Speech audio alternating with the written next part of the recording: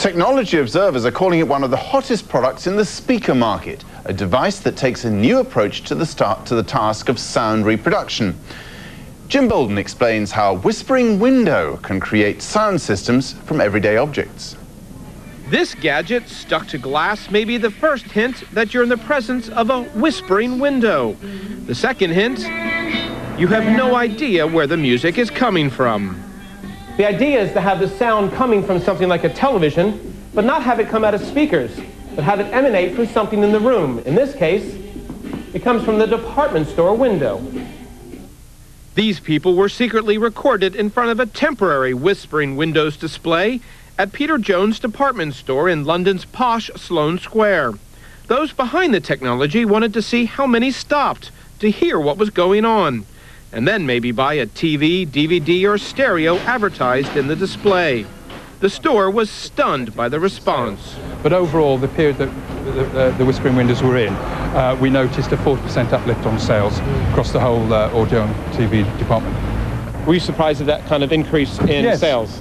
Well, yes, we were really. And certainly the increase in how many people did physically stop and turn heads and look at the pane of glass. And look at a window like this and say, wow, what is that? Where am I hearing that from? Exactly. And as I said, you could physically see them looking, thinking, where's that coming from?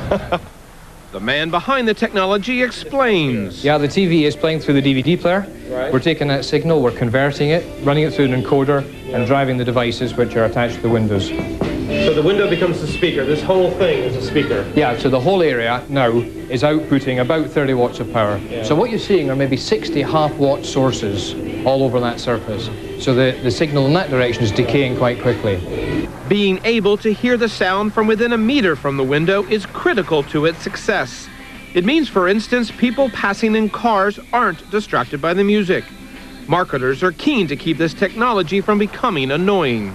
The way that the sounds are being developed is not to make it that way, i.e. you as a shopper will be able to have it to you personally and delivered to you, and equally for store staff, which is just as important, they're not being interfered with, they don't find it an infringement of their sound and time at work as well.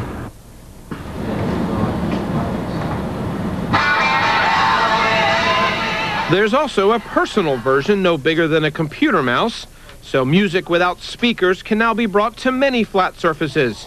You might soon be hearing a whispering car window, coffee table, or office desk. Jim Bolden, CNN, London.